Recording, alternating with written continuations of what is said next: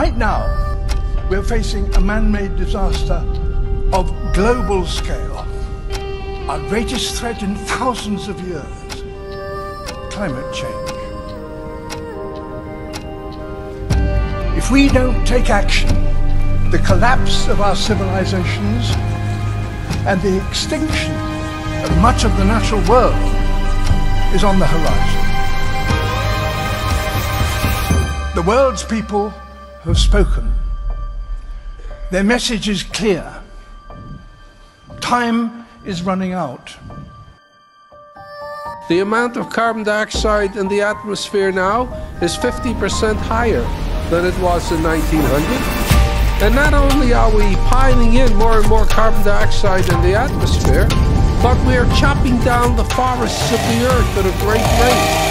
And the forests themselves are the most efficient consumers of carbon dioxide that there are on Earth. We're going to destroy the ground because the soil of a rainforest isn't very good. We are actually tampering with the climate of the Earth and with the very atmosphere that we breathe.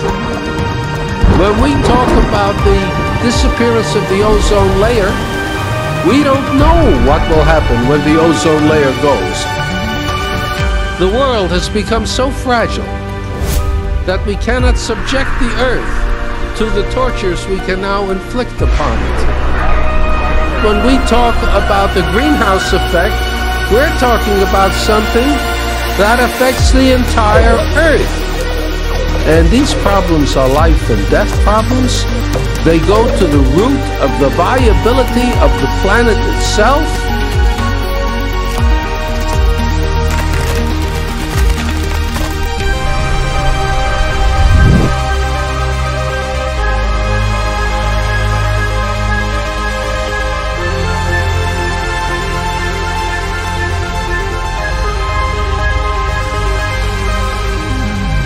If there's one thing that is biologically certain about the human species is that it is a human species, one species. If we don't stop the destruction of our natural world, nothing else will matter. Simply put, if we don't protect nature, we can't protect ourselves.